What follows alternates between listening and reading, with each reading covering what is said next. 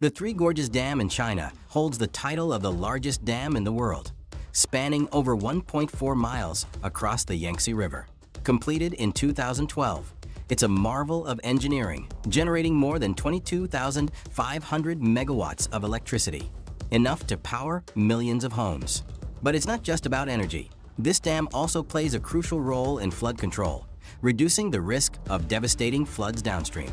Interestingly, the construction of the dam led to the displacement of over 1 million people and submerged numerous historical sites, including ancient temples. The reservoir created by the dam is so vast that it can hold 39 billion cubic meters of water.